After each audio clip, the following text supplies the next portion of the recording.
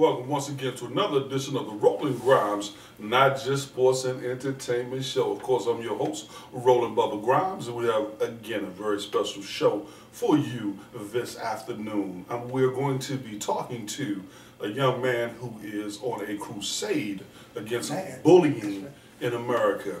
His name is Glenn Sutton, and he hails from the Washington, D.C. area. Right now, by way of North Carolina, we'll get into that a little more details in a few. However, you sit tight. We'll be back real soon with the Roland Grimes, Not Just Sports and Entertainment Show, reporting to you live once again from the state of Maryland with my good friend Glenn Sutton. Sit tight. We'll be right back.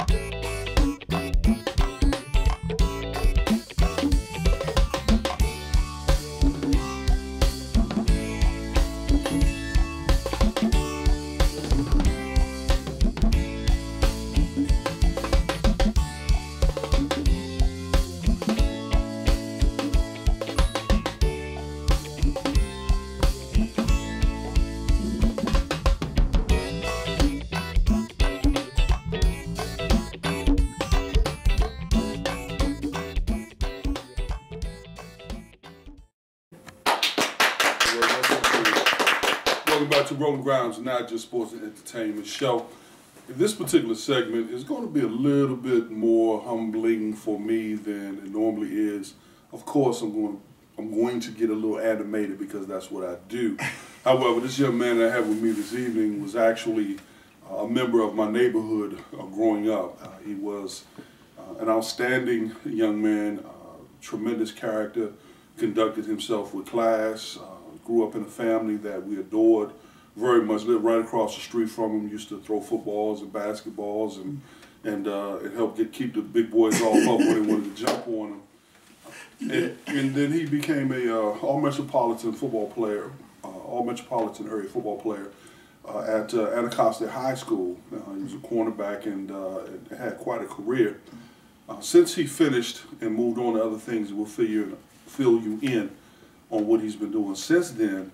He has decided to dedicate a portion of his life to youth in America. But one of the things he has going on, in addition to his contribution to education, the field of education, he also is very serious about sending an anti-bullying message, which is something that I'm still grappling with because I both got bullied and was a bully when I was in school. So I understand the value of a little tough love. But we're moving in a different direction as a society. Ladies and gentlemen, put your hands together for my good friend and brother, Mr. Glenn Sutton. That's right, all right. Good to have you, man. All right. Glad to be here. You just love those delayed claps. Glenn, man, welcome home. Hey, welcome home, man. I'm glad to be here. Look, we're going to jump right into it. Okay. All right, what is it and why is it are you sending out this anti-bullying message? Well, I will say this, it all started at Sousa Junior High School. Sousa Junior High School, that's in Washington, D.C. And with me, I was bullied. Matter of fact, the guy who bullied me, he lived in kind of like in our neighborhood. I'm not going to tell his name, it's not important. But this thing, I know his name. This thing went on and on. And so I didn't get an opportunity to tell my mom or dad because I was just kind of embarrassed. Because there's a lot of people out there that probably feel embarrassed, males feel embarrassed. And I was embarrassed until one day I told my father. And my father said, well, the thing you need to do is stand up and go fight. And so that's what I did. But I lost. And that's why I try to tell students now, do not take bullying in your own hands. As you know, people bring guns, knives, and those are dangerous weapons. So now, my wife and I, we have developed a program called Stop Bullying. And so we have a theatrical presentation that's very animated, very serious, and we really get into it. Matter of fact, what we do, the audience sit there and they watch it, but we kind of include the audience.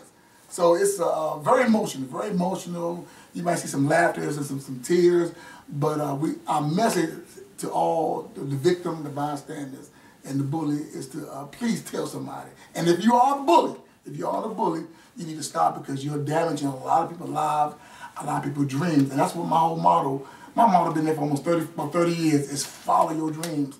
And my dreams almost been altered. So that's why I'm passionate. And I'm going to go there. I'm not going to play devil's advocate per se, but I'm going to reach back into a time that we grew up. Right. Basically, what we said when we were growing up, if somebody was trying to chump you. Right. They were trying to take your lunch money, they were trying to take your woman, whatever it was. Right. All right. They were trying to steal your spirit. Right. They were trying to take your position, whatever, as we know right now, just in the situation that's going on in the NFL right now.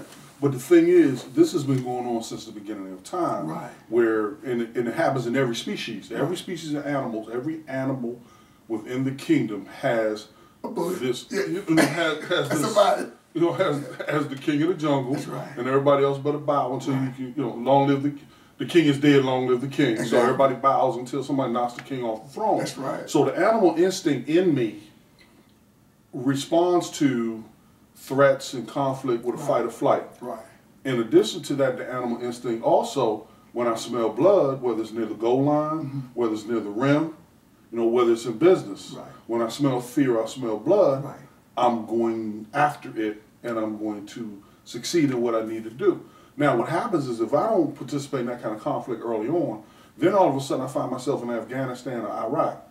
How then do I get myself up to do that kind of battle? Or if I'm playing football or whatever else. So if I don't go through situations where I have to deal with that kind of conflict, where someone is an aggressor, how do I learn how to deal with an aggressor? Well, and that's a good question. And a lot of times what we do is we try to take matters in our own hand. And when you do that, things start to happen. People start bringing, like I earlier said, like weapons and stuff like that. You have to leave that to people that have some kind of like authority. Learning that. But that's only if you're in a position where you can. If it's right in your face right now. And you're in the corner. And you have no other way to get out that corner. That's not bullying. What do you do? Hold on. That's not bullying. That's not like self-defense. Bullying is when a person is an aggressive when he or she. Now she now. It was she back then. I had a couple of she's whooping back in the day. When you intimidate a person and put fear inside of them.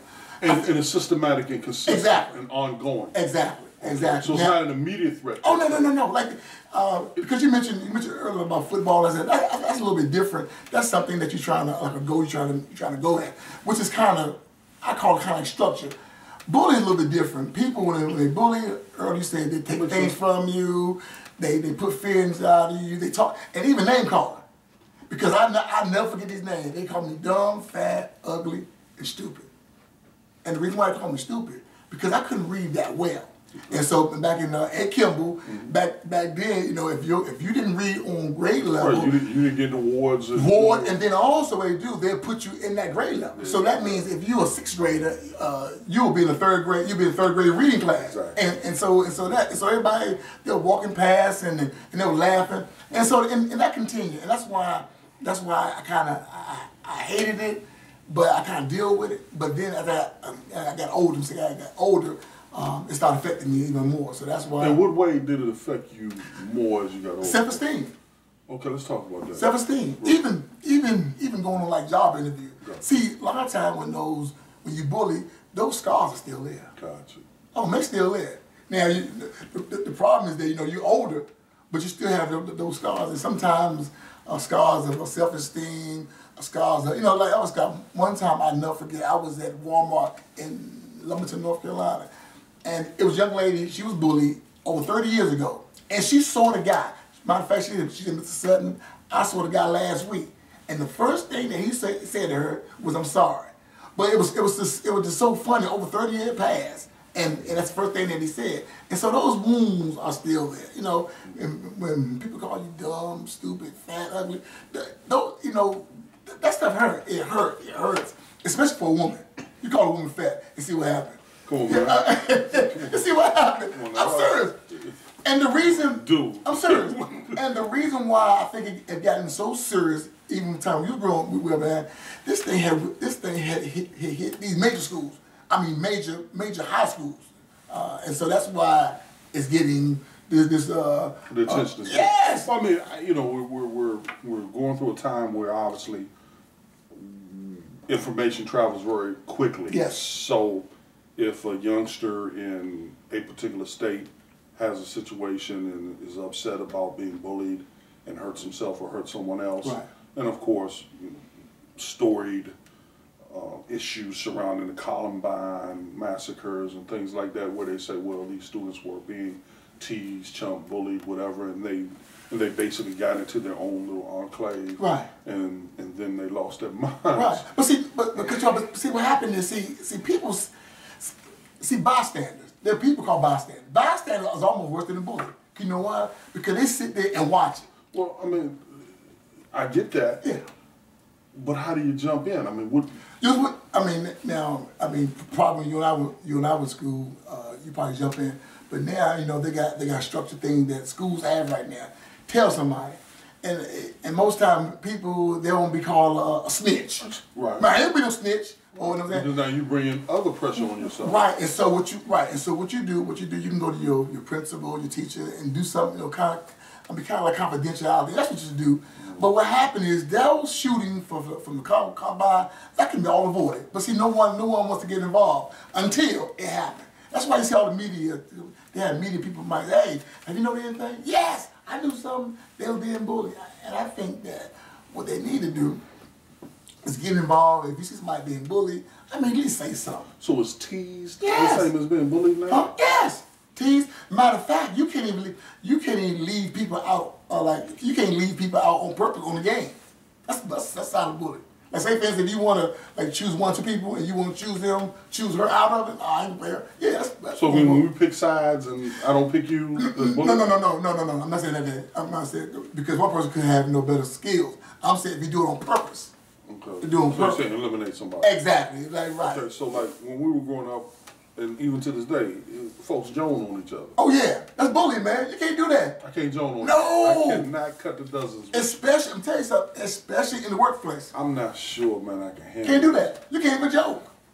I'm serious.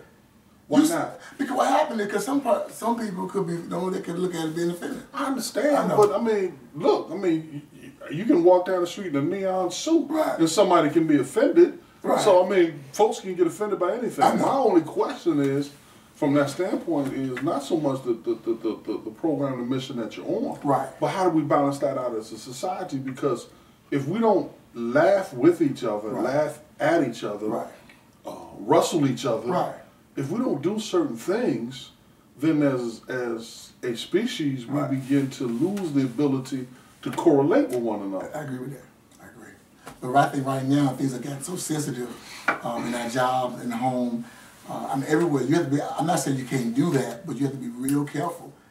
Time just changes, and certain things that we have to do because if you say something out the way, it could be a lawsuit. And so right now in my school, in North Carolina, we're probably all over. Bullying is one issue. You know what I'm saying? There are other issues in school of an bullying. Everybody know that. But it's just right now, that's just a hot issue right now. Okay.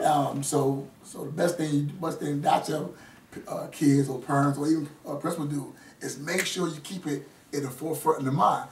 The reason why, because football, basketball, athletics, other stuff will bully your mission out of it. Yeah, I've seen it.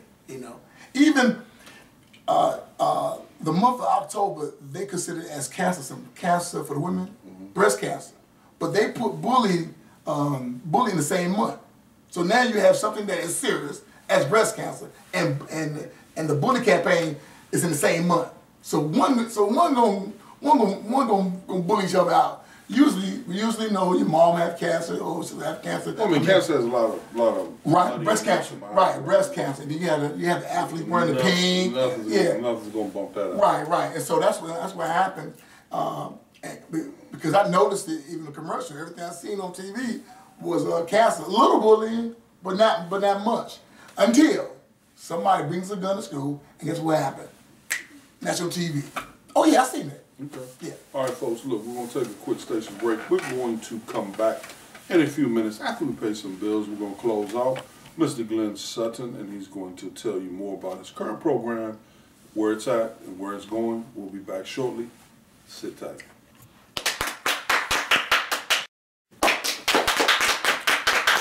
Welcome back, Roland Grimes, not just sports and entertainment show. Your host, Roland Bubba Grimes, your effervescent chocolate troglodyte with my man, Mr. Glenn Sutton. Glenn, tell us the name of your anti-bullying campaign again. It's called Stop Bullying.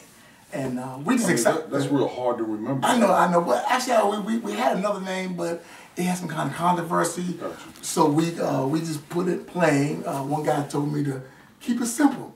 Keep it simple to you. What was your other name? Like, Hit Him Again? Hit Him Again. I said that. Hey, that was how did you get an anti-bullying message out of Hit Him Again? I know you have a story. Right. What's up? You wouldn't believe. That was a great hook? Yes. I remember all the pain that the bully did me. Mm-hmm. It was called Boom. What? Hit Him Again. Boom. When Chuck hit me in my chest. Was the pain that I felt. What was it? I was so loud, and hit him again with the bystanders. So I said, you know what? I took those 4 words and went downstairs in my little studio and found some music, right?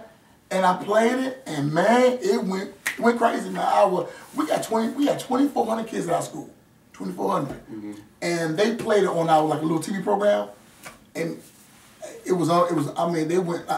I'm telling you, they went. So then why change it? Huh? So then why change it? Well, that's what I said. I mean, I'm telling you something. This thing went. I mean, when I say wow, it went crazy. Okay. And so there's always somebody that's in authority that said, all of a sudden he may give me the wrong message, even though I know the message.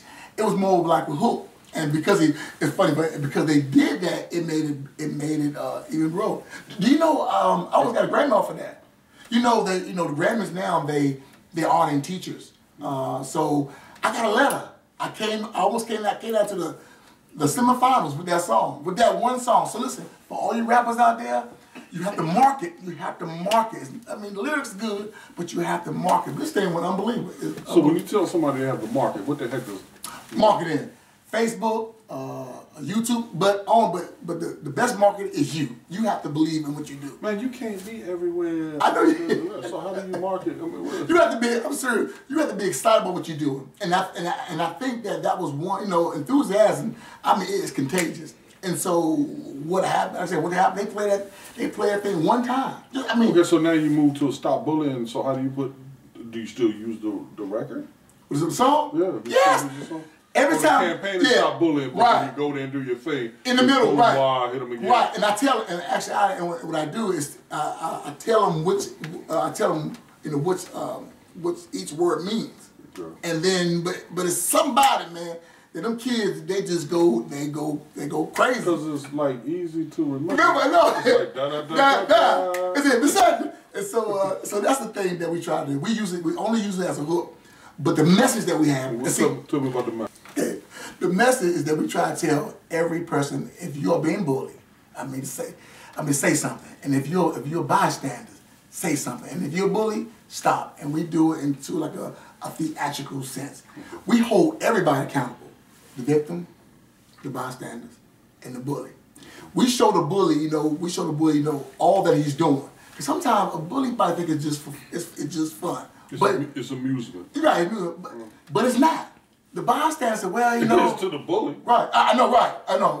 And so what happened is we show the bully, all that he's doing. I mean, all that he's doing. We show him the impact of exactly. We really show him. The bystander, we show them all what they're not doing. Even by you sitting there watching, that's amusement. See. YouTube, I mean, if you see a fight now, people now, they pull up their cell phone and they record and watch it. I mean, it becomes number one hit. We hold the bystanders accountable. So if you watch somebody being bullied, you just as responsible. Okay, so now here's the thing. You talked about in modern day society, you have the entrance of guns and other weapons. Yes. So I'm a bystander. I see someone being bullied. Right. I step in. No. Now the gun in the. It's on you. Right. Right. That's why we tell people, don't take matters in your own hand. Tell somebody.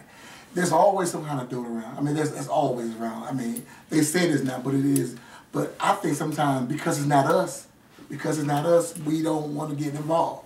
So that's the thing that we try to tell our students. Well, once you get involved, it becomes part of you. Exactly. Because as soon as I, as a bystander, tell someone in authority that someone's being bullied, right, now the bully has not only the victim, right, but he also now has the bystander that has entered into his world. Well, not really, not really. If it's done correctly, it should be confidential. It should be. Now, unless the principal or teacher, whatever, tell who told, but it should be confidential, because if not, you put that bystander, kind of at risk. No, you don't count it. You do. Huh? That the bystander now enters into the right, world. exactly. If you right, yeah, and that's what we try to tell principals. I mean, but if we've heard situations where members of the mob, right, whacked somebody, right, and everybody in the people in the neighborhood witnessed it, right. But if they speak up, right, now the mob comes after them. Exactly. So that kind of thing trickles all the way down, right, to Well, you went to a mall. You went to a mall. I'm saying it trickles all the way. The same right, kind of application, right, trickles down to two siblings, right, who are 5 or 6 years old, and a 6-year-old breaks something and tells the 5-year-old, "Don't you tell mama, or I'm gonna hurt you." Right. And then the 7-year-old, says, "Well, I'm gonna tell." Right. And then the 6-year-old now spends the rest of their life trying to terrorize the 7-year-old. Right. So as a basic instinct, right. That's a good example too. Yeah, there's a sister. I mean, you've had that in your own family. Right. I know your brother. Yeah, matter of fact, it's funny you said that. I was doing a show, and after the show, a young lady came to me. She said, "Sir, there's one area that you didn't cover." I said, "What area I didn't cover?" Sibling bullying. Exactly. That's where the first bullying started. When she said, I said, "Baby, I am so sorry. You are right." I didn't talk about that. But then I had a lady at my church. She was bullied by her brother for years. But and even now, she's dealing with a lot of scars. But So Glenn, where do we find you again? Stop bullying and what? Bystanders. You can call me on www.stopbullyingbystanders.com. On there, you have my website. We can locate me, and we just excited that we got this project in our heart. So let me ask you this: what is your long-term vision? I don't want you to tell all your trade secrets, but what is it that you want to accomplish? Well, long-term I have. Matter of fact, I don't think you probably know this part. You know, I'm a playwright. Before there was a Tyler Perry. No, I saw some of your You did. Before it was Tyler Perry, there was a Glenn Sutton. All the things that he's doing, I did. I sold my stuff, and I'm gonna tell you something. I am good. I'm very good at it. I'm gonna do my next project is gonna probably be a play. I'm gonna do a play, maybe gospel play or maybe just an average play, but it's gonna be good. Then from there, and bullying is gonna be one of the things. Oh yes. And then we're gonna do a movie. Mm-hmm. And so that's our plan. But right now we're going to the schools because we believe that that's the area that we need to hit. Are you finding a lot of resistance in getting into the schools? Yes, because there is a movie out called The Bully, and it's good. I love it.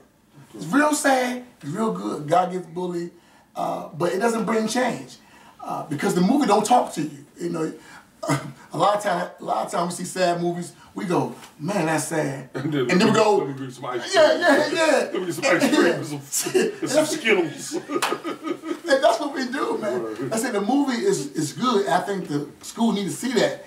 Then after that, you need to bring me in. You did a dialogue. Yeah, you need to bring me in, and I can hold every person. They'll be accountable. From the bully, from the even principals and all that, they'll accountable. And there are 3 ways to stop bullying. Here's it. Really. I don't have a 12-step program. Here's 3 ways. It's me, you, and us. That's 3 ways. Another way. Me, you, and us. You do that, bullying stop. See, man, what the heck did you just say? How does bullying stop from me, you, and us? It's like a song. I know. You, me, and he, but him too. But how does bullying stop from me, you? Right. Me. If you're part of the school, me means personal responsibility. Right. Me. Okay. You'll be the other people, and then us is a group thing. That's how you stop. Okay. So basically 900 people can stop one bully. Because when you talk about me, you, and us, Right. you're talking about a community. Exactly, right. It grows. Say bully. Exactly. Oh, okay. So what I'm it's saying? not so much stopping the individual bully. Right. You're talking about creating a culture Exactly. where bullying Get everybody has involved. has no value. At my school, everybody right now, it's been what's called I would say a spirit of everybody. The conscious, a conscious of being conscious. Even kids start playing like Miss Sutton. He's bullying me, but even if they playing, at least they saying it. Okay. They you know what I'm saying? They get it out there, and so it kind of makes it. It keeps it away. I tell you what it is. It keeps it fresh. Okay. And that's what I do. I keeps it fresh. I'm sorry. I keep it. Keeps it fresh. Hey, folks. All right, it's Fresh Daddy over here. It's my man Glenn Sutton. And, tomorrow, this last song ready to give Susan. We gonna turn it out. In Southern Maryland. Boom. He's Hit him again. He's getting ready to roll over to Philip John Sousa Junior High, I think it's called. Yes. Over in Southeast Washington, D.C., where we grew up, and he's going to bring his anti-bullying message there, and hopefully be joined by Stacey Lattisaw and some other folks who hail from this area and want to participate in a positive movement for change. Folks, once again, your main man here, Roland Bubba Grimes, saying goodbye from the Roland Grimes, Not Just Sports and Entertainment Show. We'll see you next time. Good night and God bless.